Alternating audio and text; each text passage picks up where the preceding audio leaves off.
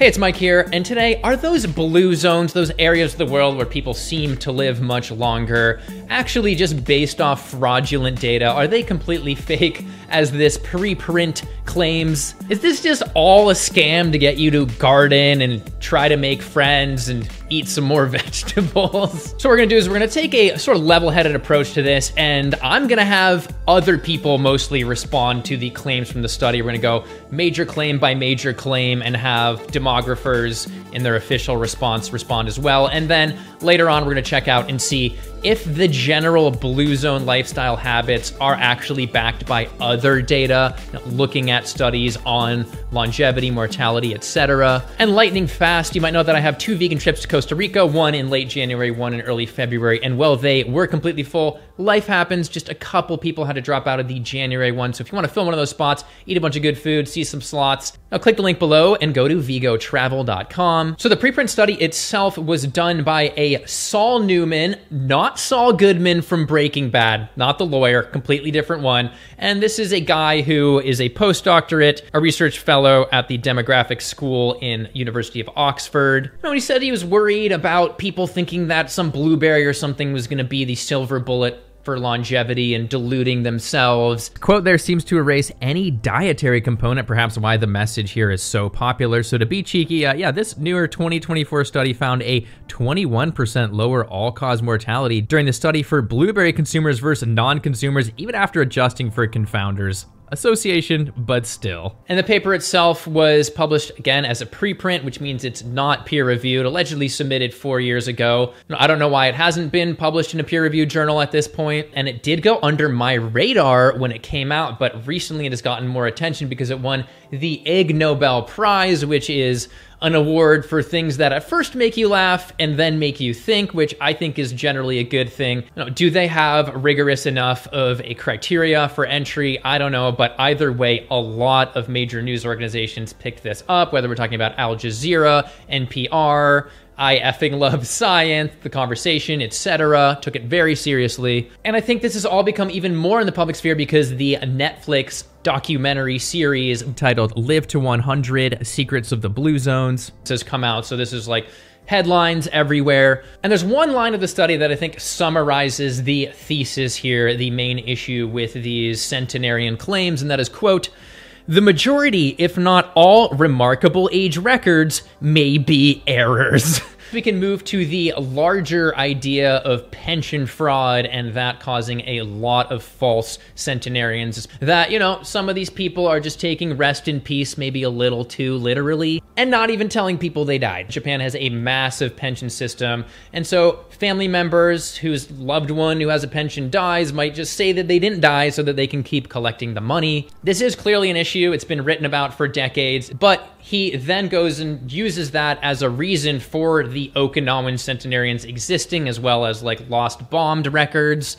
And there was even a study that was concerned about this exact question and went to Okinawa and just tried to validate, are there all these centenarians, all these older people? And the title of the study sort of gives it away, quote, "They really are that old. A validation study of centenarian prevalence in Okinawa." They conclude that the high prevalence of centenarians in Okinawa is valid, and they actually outline all of the steps they went to, which, you can pause to read this, but we're talking about actually arranging a visit with the centenarians, then looking through things like medical records, school records, military certificates, etc., on and on, reconstructing their family trees, corroborating with family, and then excluding people who didn't meet that criteria. And I found a quote from him in The Conversation that got me a little bit concerned again for extrapolating things from Japan to Okinawa and then just potentially getting things really wrong. He says, quote, "Okinawa in Japan is one of these zones. There was a Japanese government review in 2010 which found that 82% of the people aged over 100 in Japan turned out to be dead. The secret to living 110 was don't register your death." And there's actually a very good study in the Journal of Demographic Research all about this topic. They say there are 5 systems which can measure centenarians, one of which is actually a centenarian list. But yeah, the survey he mentions used the Koseki or family registration system. I will say it's not the best, but get this, in the study where he claims this 230,000 missing centenarians point, he cites that study about how there really are that many old people in Okinawa. And yes, that study also did use the Koseki system, but it was trying to validate it, so it's more of a signal that you can look at, and they found it was accurate in Okinawa, and perhaps that's because, you know, in 2010, well, there were 128 million people in Japan, plenty of room for errors. There were just 130,000 in Okinawa, making it less likely that their koseki or other registers were flawed. And speaking of other registers, a sister investigation by the government, which also occurred in 2010 as well as 2011, using the clearly better resident registry system, resulted in a hunt for missing centenarians. The findings, get this, across all of Japan, there were only 584 missing centenarians, and, well, pension fraud, only 77 were still receiving pensions.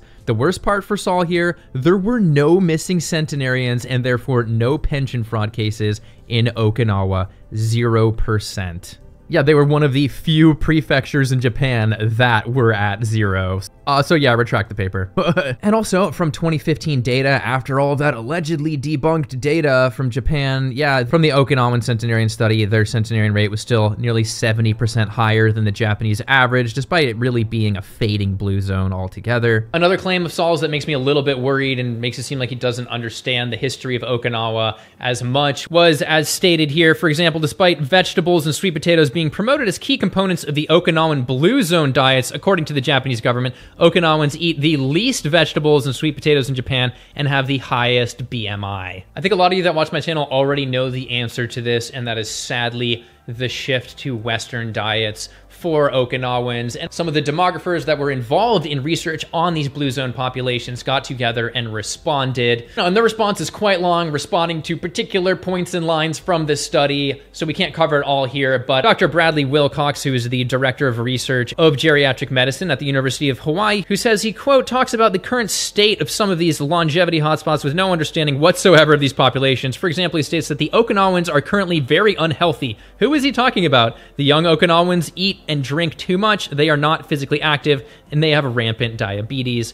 Unlike, of course, the older population who grew up eating completely different food, have a different non-westernized, non-modernized lifestyle. And that is perfectly illustrated by this late 40s study showing that 70% of calories were, yes, from sweet potatoes in this Okinawan population. And actually that 97% of their calories were from plant-based products. So once again, corroborating the plant-based aspect of this. But moving past just focusing on Okinawa, from the Italian demographer Gianni Pace, PhD, who as far as I can tell has authored well over 100 peer-reviewed papers and has been studying Sardinian longevity, that's one of the blue zones, since the 90s. In response to the preprint's birth certificate claim, which was, quote, overall only 6.6% of super centenarians, people over 100, have an original birth certificate, and 74% of cases have no reported birth documents of any kind. And this is where the issue of just data set quality arises, and it appears to be the case that we have data sets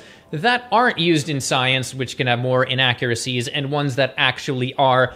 To Gianni, quote, not all alleged supercentenarians have birth and death documents, but the validated ones do. Here the ambiguity is due to avoiding the distinction between supercentenarians included in non-scientific databases and those maintained by scientific organizations that are required to publish validation documents. So we might have some crappy data sets out there with a bunch of 120-year-olds, but those aren't the ones that are making it into the blue zone related studies. And then Saul also mentions that there's this data clumping. We see more people born in years divisible by 5. Clearly that's proof that this is all fake. Well, but as Giovanni responds, the actual data sets used in the studies do not have these anomalies, and actually just shows a straight up example here. You can just pause to read it, not clumping. And for the quality of data set point, I think it's interesting that Saul, when interviewed by The Conversation, cites Eurostat's first ever year of Sardinian data and how they were mediocre in terms of lifespan.